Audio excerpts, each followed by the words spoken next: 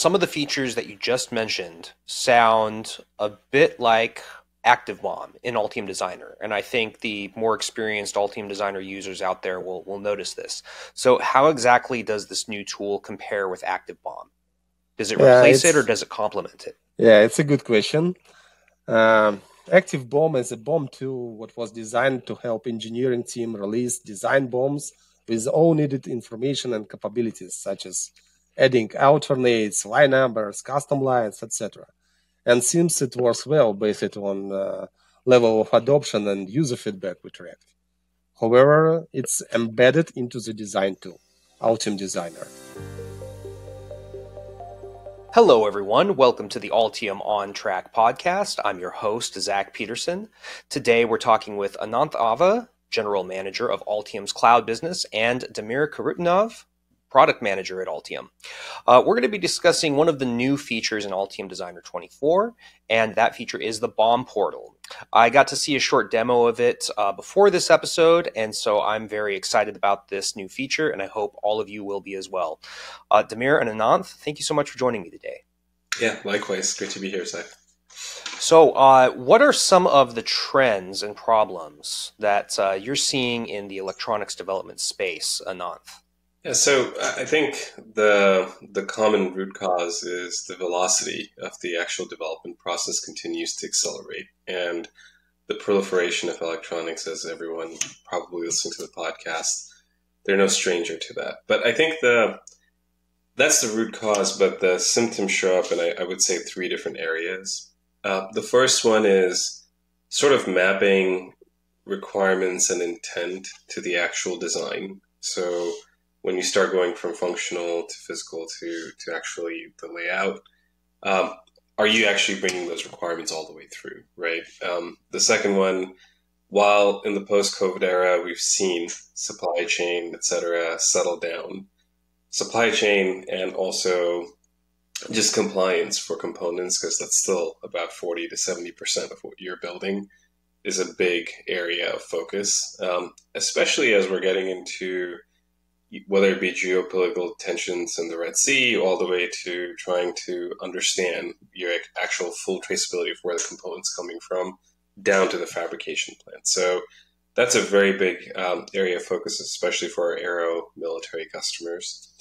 The third area, I would say, is getting into some of these emerging themes like sustainability and getting down to what is the footprint of what I'm making. And 80% of sort of the sustainability aspects is done in design. And so bringing some of those thoughts, especially when you're thinking about your BOM and you're thinking about sort of orchestrating your entire supply chain, that's come up and starting to come up, especially with DPP requirements coming in Europe. And lastly, it's the collaboration with manufacturing. So we deal a lot, for obvious reasons, with designers, and that handoff process and making sure that the manufacturers and the components that they're selecting versus what was in design, and then people are moving lockstep, that continues to be a big focus. But all of these four areas are sort of the symptoms, but the root cause is, again, just the velocity with which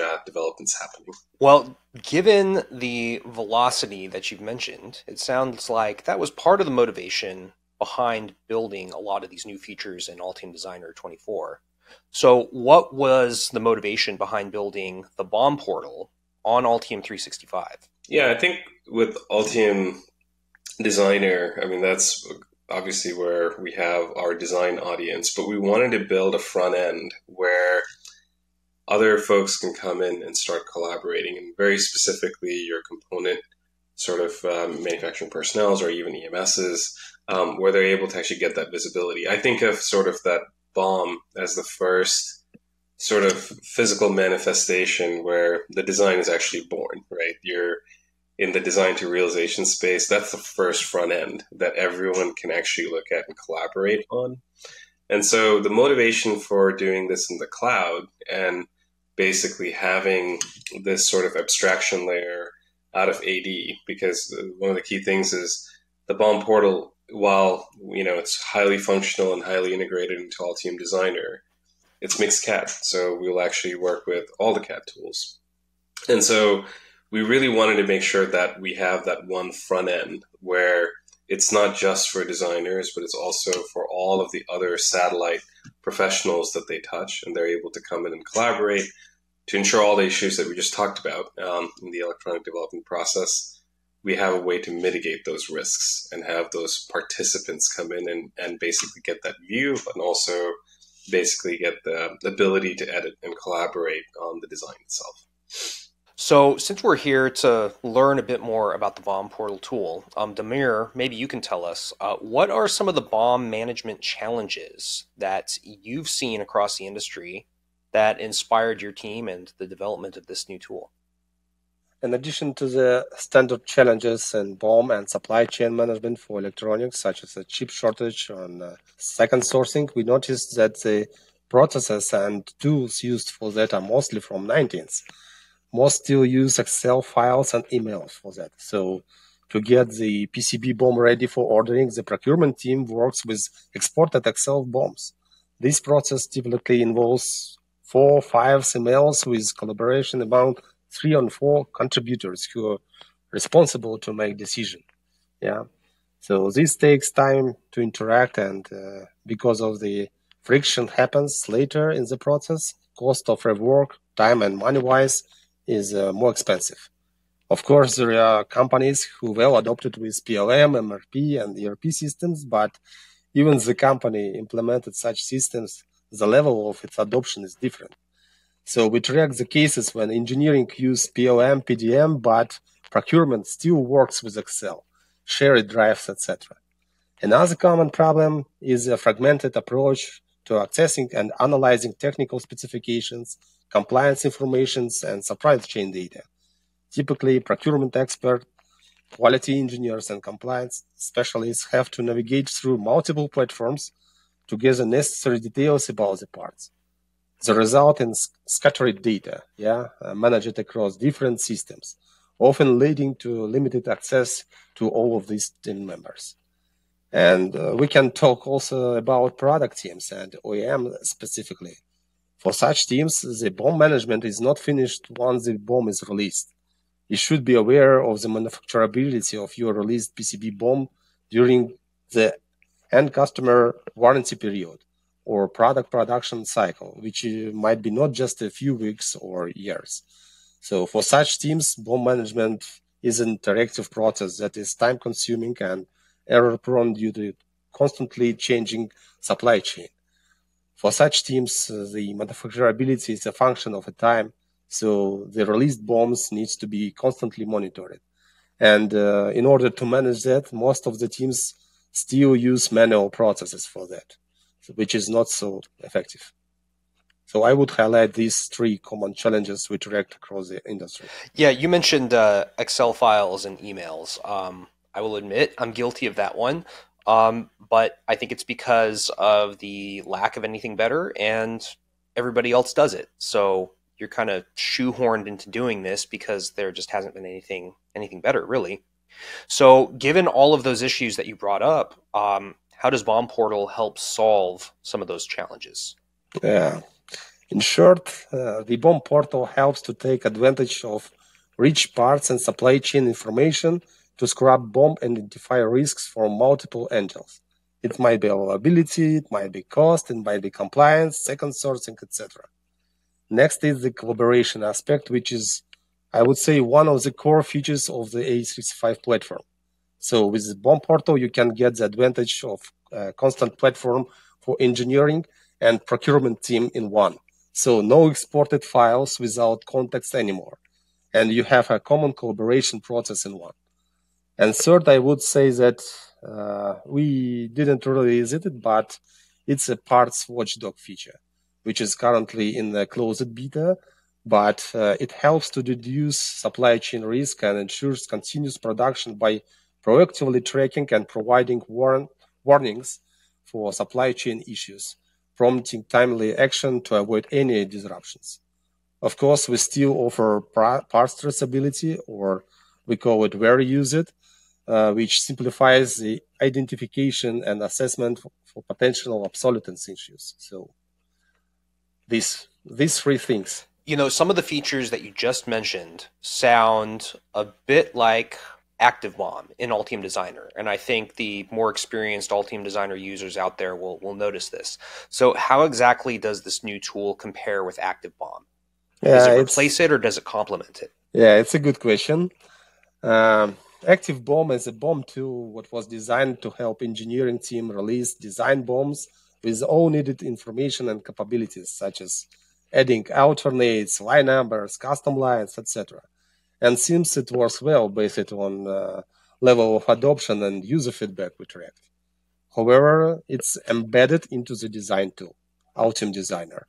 And ActiveBOM has a strong dependency on the design data. So in order to use it for procurement, you need to share all design, and provide access to the design tool. Next is that it helps on the design stage, but not beyond it.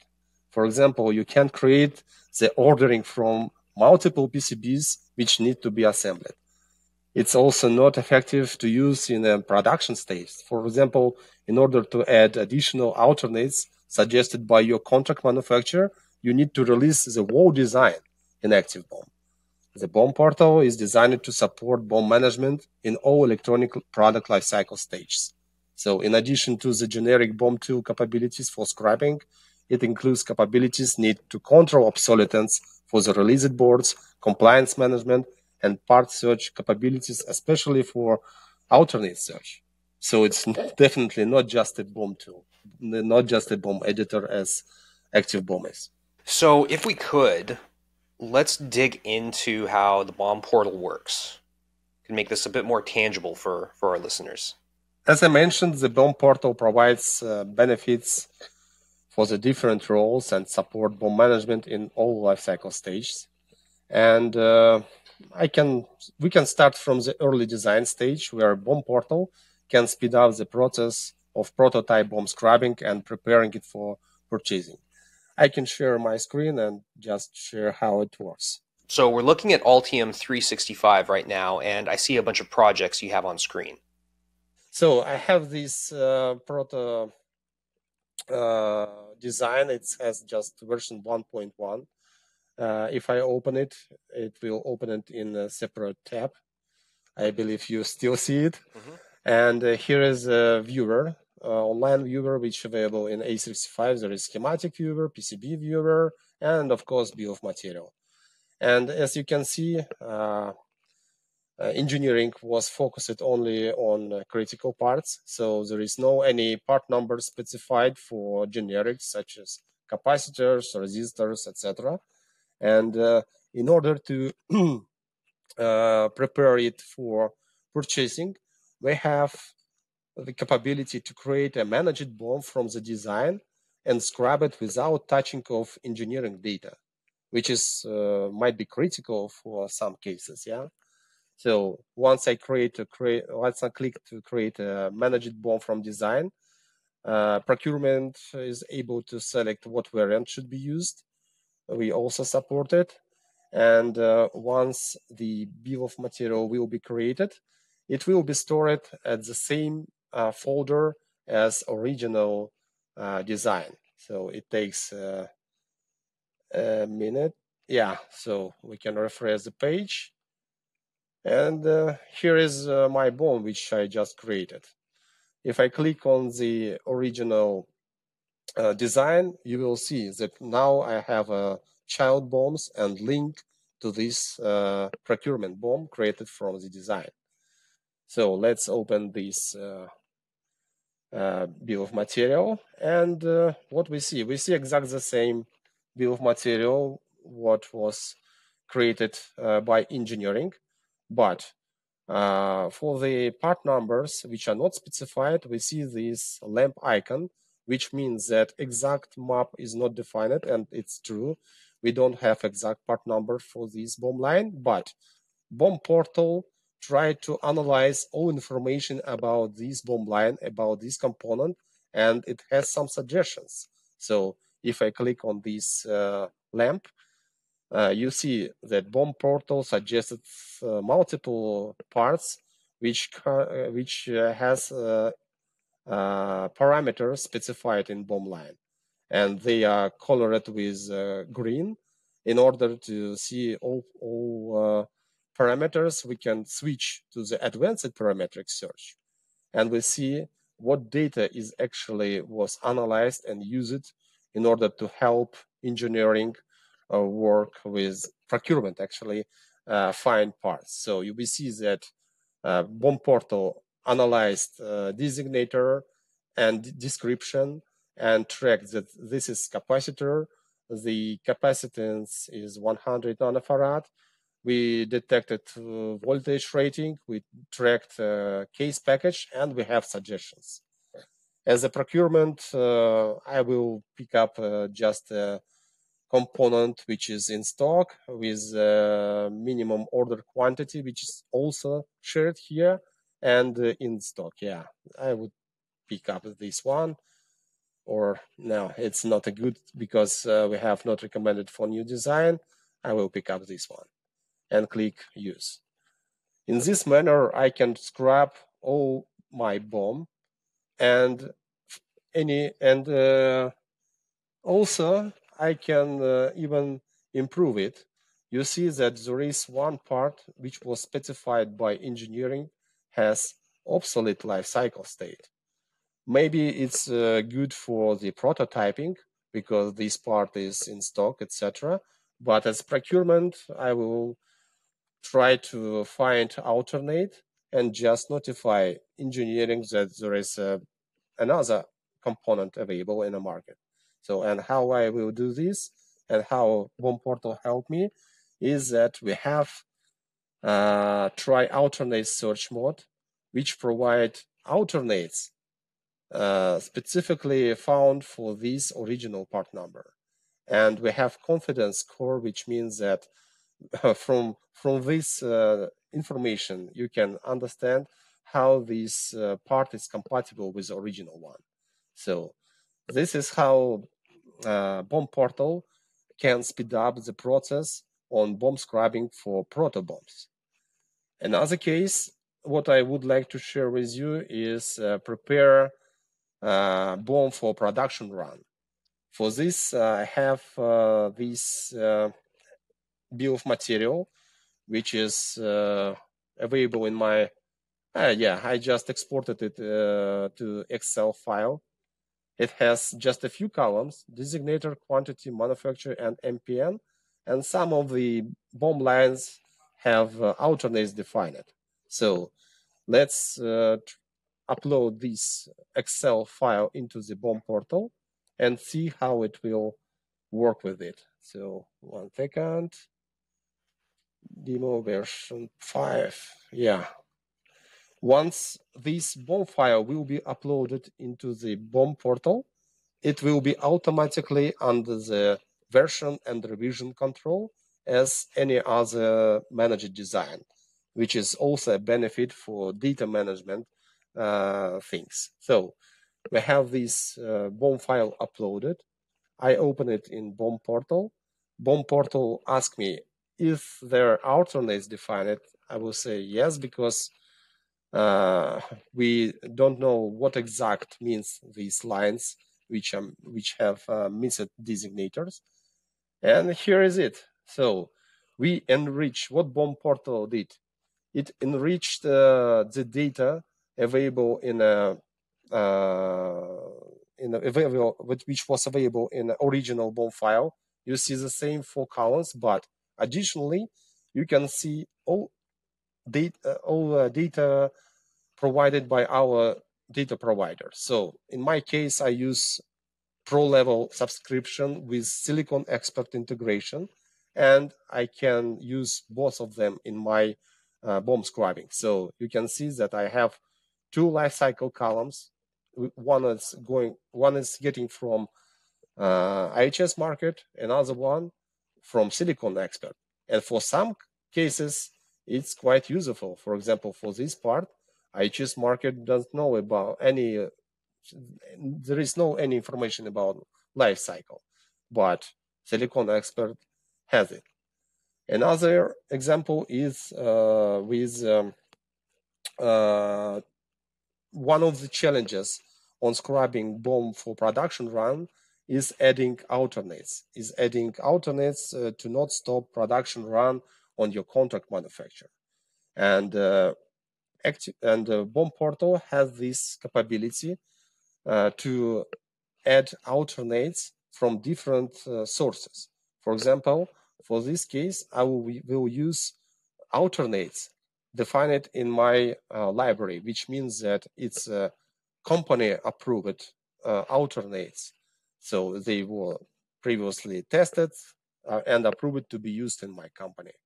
So I will just click on add alternate BOM line, and we'll see all alternates allowed for this BOM line, for this component. I see alternates from my library, and I also see additional alternates which are coming from data providers. So I will use this one. Next is that usually production run is not going for one or multiple BOMs. Yeah, you can have a production run with thousands of boards, and we can check is there any issues related to the production run, to the number of production quantity. Yeah, let's put 10,000 and check what we will have.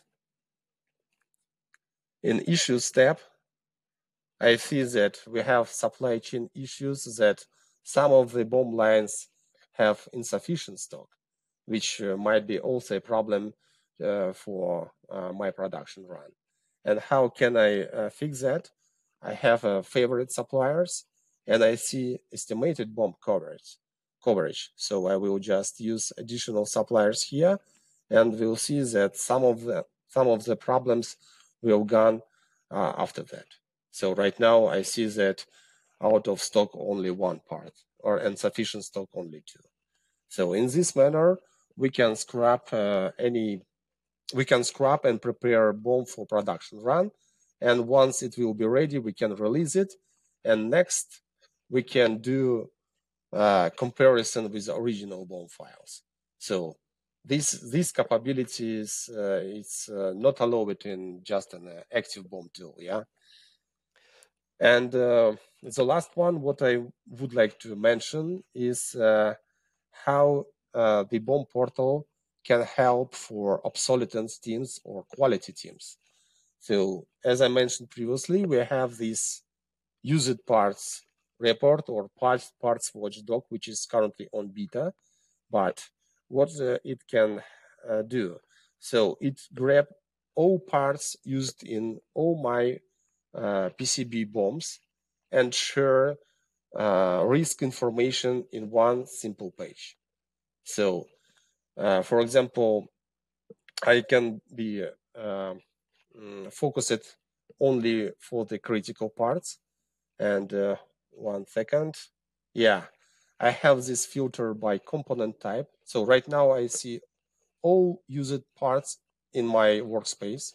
I can filter out them by, for example, ICs, and easily see what the state is for IC components in my workspace, in my products. I see that one IC has discounted lifecycle states, and here I also see in what projects. So I easily can identify what projects affected by this issue. So this is how BOM portal can help and speed up process on BOM scrubbing and help to mitigate supply chain risks. So you mentioned earlier one of the very interesting features is grading of alternates or replacements. And I have to be honest, that is something where I have spent a lot of time trying to find either an alternate source through a broker when something is out of stock, or just a totally replacement part. And it's really hard to find something that will work sometimes that won't force you to go back in and change the PCB layout before you start producing something. So I have to ask, Are the replacements being graded based on pin compatibility, or are there other dimensions that are being used to grade the replacements? So we utilize the supply chain data and parts data provided by allowed data providers. So here we currently have Octopart, IHS Market, Silicon Expert, and soon also Z2 data will be also supported. So the confidence score provided by Octopart and IHS is just a basic rating from 1 to 0 on how well a component will work as an alternate. Silicon Expert, however, provides a detailed grading system that evaluates component based on various parameters. For example, rating A means that it's a pin-to-pin compatible replacement with exact electrical features. So my answer is that depends on the data providers supported in your workspace. You will be able to use data providers. You will be use data provided by data providers uploaded to your workspace, and alternates is also shared by these data providers. So we have confidence score from our partners. So it's not a data which was calculated on the fly, for example. So I have to ask, what are customers saying about the BOM portal? One of the comments we have gotten from some customer is that BOM Portal allows them to replace their homegrown systems that needs custom development and maintenance. This shows us that we are really on the right track. Our customers already invested a lot to have their common custom solutions done. Still, this is not their core competency.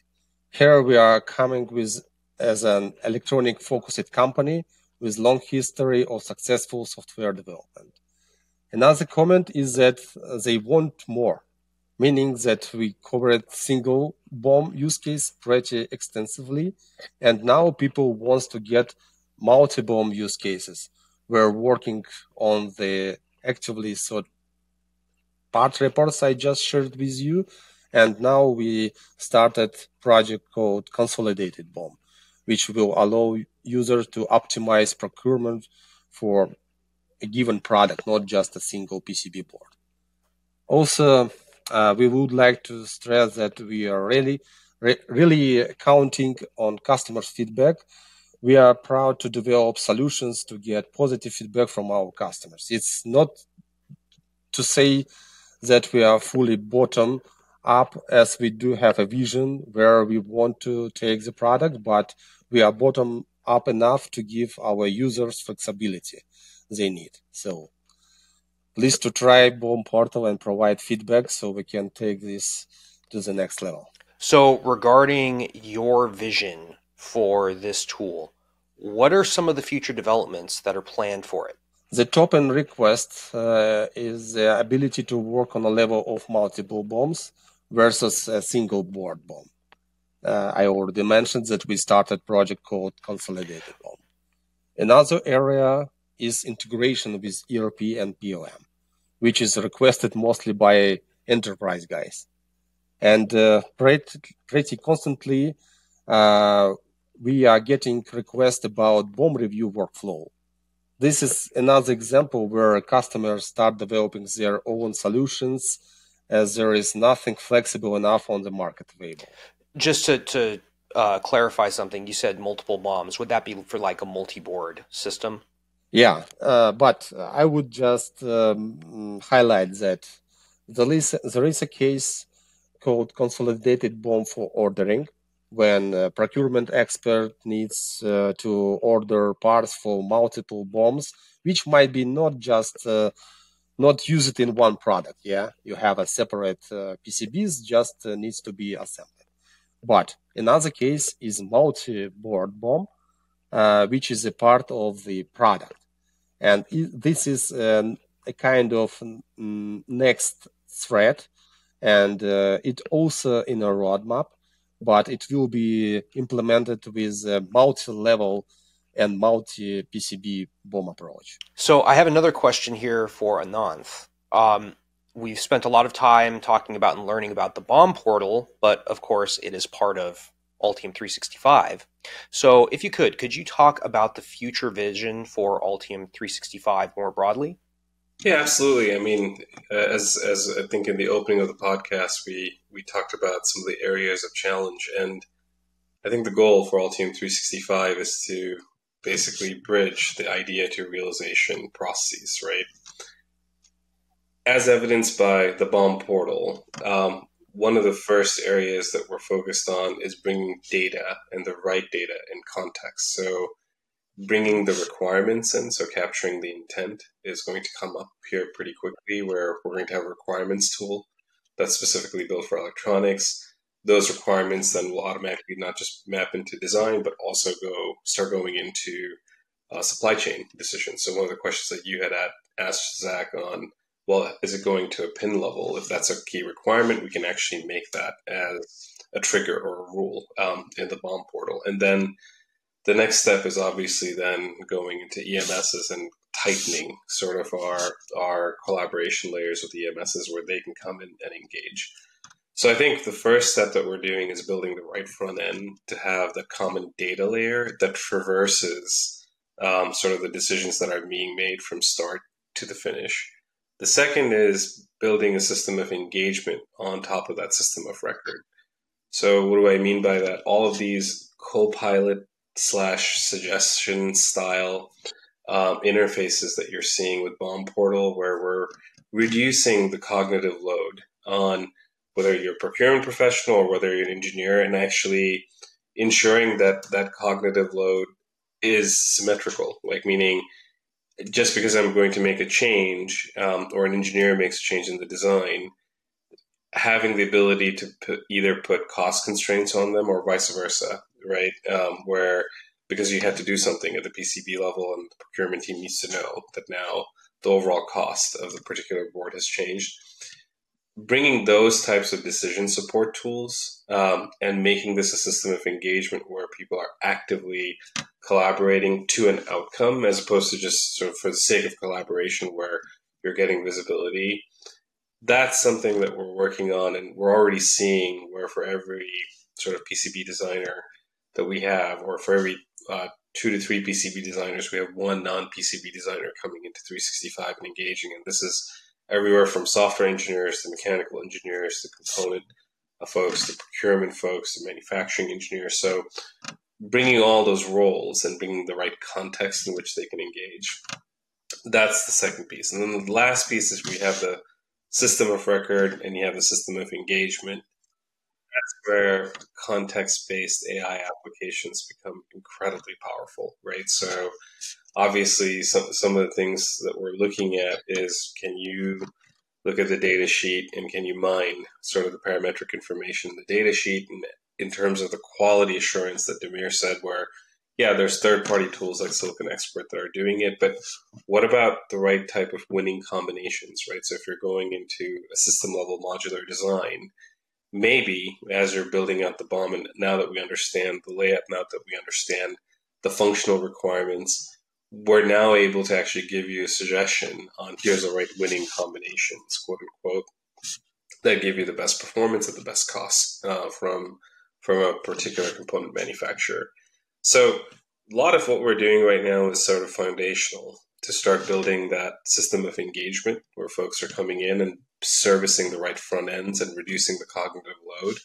And once we understand the behaviors and once we understand what's happening, we'll obviously bring more quote-unquote AI-based applications that will continue to accelerate that. So this all sounds very exciting, and I'm excited to see it all develop. Damir, how can anyone who is interested in all of this learn more about the BOM portal and try it for themselves? Yeah, the best way is to try it yourself. Everyone is invited to a free evaluation by going to our BOM portal webpage, and the free trial is on top of this page. You just put your email and get evaluation.